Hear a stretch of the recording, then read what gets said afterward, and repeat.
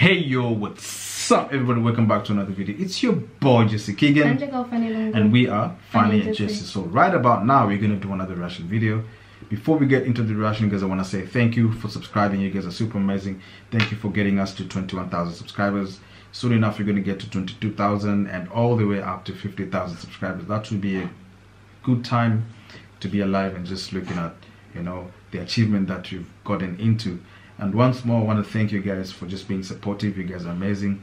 The people who've been on the comment section below trying to give us some comments, and those who are out there trying to give us suggestions on what to react to, you guys are also super amazing. So today we're gonna do something different, but not really different. It's just the same thing, but maybe towards a different direction. We're gonna react to why the lack of religion breeds mental illness. So without any further ado, guys, let's get it. Learn more about our membership, access transcripts, and the art we use in the videos by visiting academyofideas.com. The least of all things with a meaning is worth more in life than the greatest of things without it. We live in a world consumed by an endless series of crises. But of all the crises we face, the one that may be of the greatest concern is one that receives relatively little attention, and this is the crisis of meaning. In his essay, The Aims of Psychotherapy, Carl Jung called this the general neurosis of our times, and as he explains further, the lack of meaning in life is a soul sickness whose full extent and import our age has not yet begun to comprehend. This crisis reaches back several generations. In the late 19th century, the philosopher Friedrich Nietzsche observed that nihilism, or what he termed the radical repudiation of meaning, was on the rise in the West. Was this the result of the fall of the Christian worldview and the rise of a scientific, reductionist, and mechanistic worldview? Was the death of God the most momentous event of the modern era? Nietzsche, writes Walter Kaufmann, felt the agony, the suffering, and the misery of a godless world so intensely, at a time when others were yet blind to its tremendous consequence, that he was able to experience in advance, as it were, the fate of a coming generation. We are now experiencing the fate that Nietzsche prophesied, a fate where, in the words of Viktor Frankl, ever more people have the means to live, but no meaning to live for, a fate which is manifesting in a hatred of the existing society, the apocalyptic sense of an ending, and the need for some kind of worthy cause to give meaning to one's life. In this video, we are going to explore what meaning in life is and why it is so important. We will then examine why the decline in religion may be the prime cause of this modern crisis of meaning and a prime factor in the widespread occurrence of anxiety disorders, neuroses, and depression. Happiness, writes Ian McGilchrist, is about the present moment, independent of other moments, whereas meaning links events across time, thus integrating past, present, and future. Meaning in a human life is grounded in narrative. A life narrative is the story we tell ourselves about ourselves, and this story acts as a sort of cognitive organizing process that helps us make sense of who we are and where we are going. Our narrative gives rise to and sustains our sense of self, and just like a novel or movie, it is defined by a particular plot or theme. This theme can be coherent and life-affirming, or it can be disjointed, disempowering, incoherent, and so lacking in meaning. The less meaning our life has, the more we will suffer, and this is exemplified by the experience of many schizophrenics who struggle to view life through the coherence of a narrative. In Madness and Modernism, Louis Sass quotes a schizophrenic patient who said, "I feel as if I've lost the continuity linking the events in my past. Instead of a series of events linked by continuity, my past just seems like disconnected fragments." And as McGilchrist explains concerning this disturbing lack of a coherent life narrative, if your world disintegrates through a lack of narrative, you stop seeing anything in context, and it becomes puzzling, even frightening. Its sheer facticity then stands out, since it can no longer take its place in any world schema of other things and people that would give it meaning. While most people do not suffer the disintegrating effect of no life narrative, what many lack is a satisfying narrative that is rich in meaning, A narrative, in other words, that creates fulfillment and enables one to cope with the existential conditions of life. The great prevalence of anxiety disorders, depression, addictions, and psychotropic and illicit drug use is evidence which points to this dire lack of meaning, and as Jung notes, meaninglessness inhibits fullness of life and is therefore equivalent to illness. To make matters worse, while many people feel that their life is missing something, most do not realize that what is missing is meaning. Instead, to fill this void of meaninglessness, many people chase after more money and material goods, elevated social status, increased knowledge, or most of all, moments of pleasure and happiness. But none of these things are adequate replacements, for as McGilchrist explains, people who report being happy but have little or no sense of meaning in their lives have the same gene expression patterns as people who are enduring chronic adversity, such as loneliness, bereavement, or poverty. Given the importance of meaning, how can a life lacking it be infused with it? How, in other words, can we discover a more meaningful life narrative? While there are many practical steps to move us in this direction, from finding a life purpose, to cultivating interpersonal relationships, to confronting life's challenges, one of the most effective is to tap into the wisdom embedded in the mythos of the great religions. What is the use of a religion without a mythos, asks Jung, since religion means, if anything at all, precisely that function which links us back to the eternal myth. Mythos, or what is more commonly called myth or mythology, contains truths about the human predicament and the nature of the psyche that are expressed in narrative form. These narratives can be used to augment our own personal narrative with rich threads of meaning, as they provide insights for how to cope with elements of the human condition, be it freedom, loss, loneliness, sickness, old age, suffering, or death. In the modern day, many of us have relegated myth to the realm of fiction, believing that only reason, logic, and science, or what is called the domain of logos, can reveal to us the truths of the world. But as Jung writes, myth is not fiction. It consists of facts that are continually repeated and can be observed over and over again. Both logos and mythos are realms for discovering truth, but the truths they reveal are of a different nature. Science teaches us the neurological correlates behind the phenomenon of pain. Mythos teaches us how to meaningfully endure pain. Science teaches us how to cure a sickness. Mythos teaches us how to meaningfully cope with loss and death. Or as Karen Armstrong explains, logos, or reason, is the pragmatic mode of thought that enables people to function effectively in the world. People have always needed logos to make an efficient weapon, organize their societies, or plan an expedition. Logos is continually on the lookout for new ways of controlling the environment and is essential to the survival of our species. But logos has its limitations. Good at manipulating the world and making us powerful, it does not contribute to any broader understanding of the meaning of our lives. For that, people turn to mythos. We can gain exposure to the realm of mythos through great works of literature, be it those of Dostoevsky, Shakespeare, or Cervantes. But the great religions are the ultimate source of this wisdom. For the primary purpose of religion, from time immemorial, has been to help us cope with our existential predicament and to find meaning in life, even if this purpose has at times been corrupted by religion in its organized and institutional forms.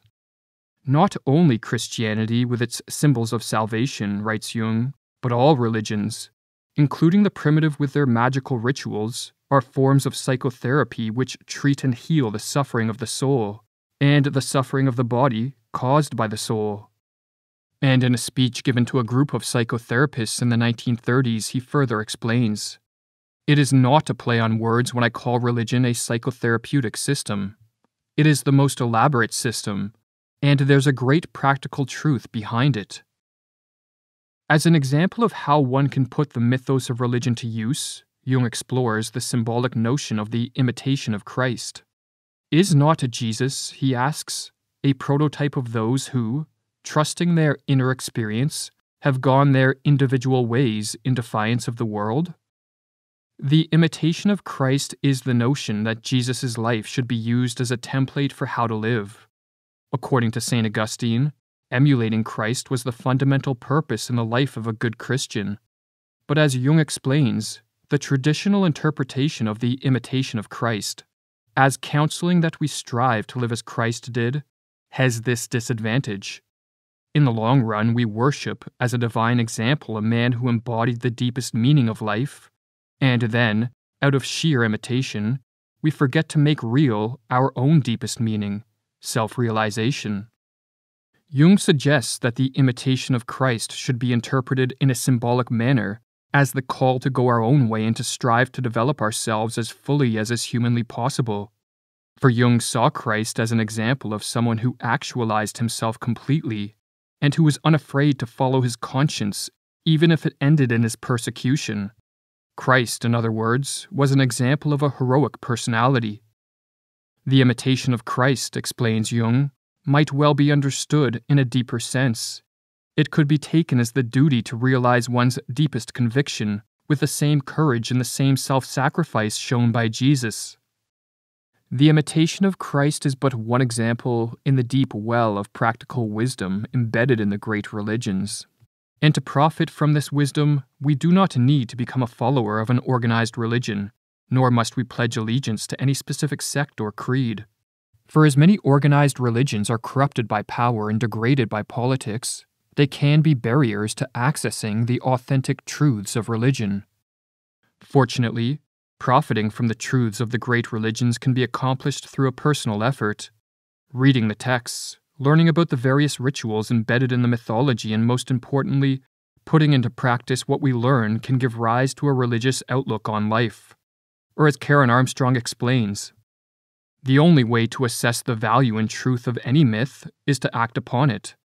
The myth of the hero, for example, which takes the same form in nearly all cultural traditions, showed us how to live more richly and intensely, how to cope with our mortality, and how creatively to endure the suffering that flesh is heir to. But if we failed to apply it to our situation, a myth would remain abstract and incredible. For the truths of religion to impact our life, we do not need to fully understand their meaning. For myths, like dreams, are encoded in symbolic form, and so they point in the direction of truths that are not fully comprehensible by the conscious intellect.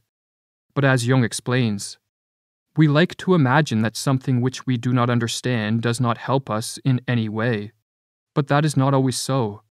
Myths have a direct effect on the unconscious, no matter whether it is understood or not. The fact that its repeated telling has not long since become obsolete can, I believe, be explained by its usefulness. In the modern world, many of us have completely severed our connection to the realm of mythos, and many of us view religion with derision and scorn. Some consider this as a sign of enlightenment and progress, but it may be a form of psychological regression. In a lecture delivered to Yale University in 1937 titled Psychology and Religion, Jung went as far as to call atheism the urban neurosis, and in his decades of practice treating hundreds of patients, he came to the conclusion that for some patients the only means of fixing what ailed them was the birth of a religious attitude to life. Among those in the second half of life, he wrote, that is to say, over 35, there has not been one whose problem in the last resort was not that of finding a religious outlook on life. If we continue to spurn religion, we will not lose our need for meaning. We will merely look for meaning in other places. We will worship the state, a political party, or science, all of which are inadequate and sometimes dangerous substitutes to the cultivation of an authentic religious outlook on life. Perhaps, therefore, we need the mythos of religion to nourish our psyche and imbue our life with meaning and purpose. Perhaps without some form of a religious outlook, man descends into the chaos of nihilism, totalitarianism, and hatred of self and society. And for those who think science has done away with our need for religion, Jung poses the following question. Can science be so sure that there is no such thing as a religious instinct? Become a supporting member and access 12 courses and over 64 total videos available only to members. Learn more at academyofideas.com/members.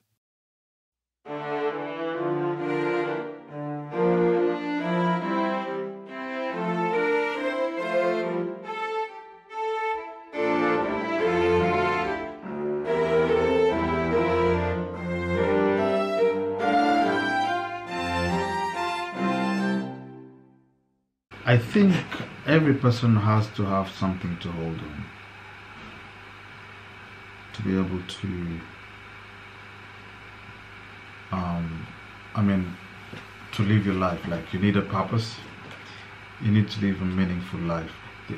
The thing is, what I like about religion is that it kind of sharpens or creates virtues that you can virtues that you can be able to align yourself to it, you know, and not go like something that you live by, something that's something that you live by. When you wake up in the morning, you know what you're doing.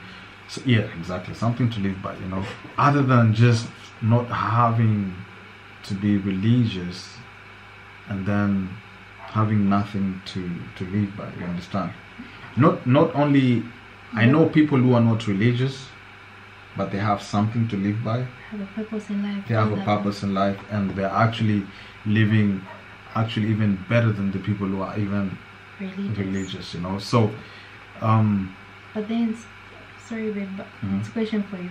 But then I feel like, don't you feel like even religious people find their mental health messed with at some point? Exactly. Because not everyone, I mean some. Because that means it's not.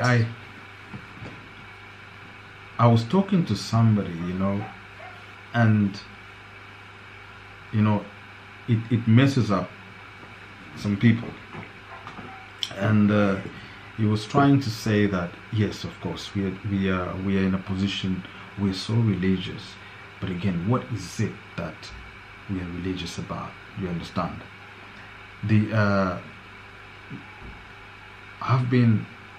It's been centuries now.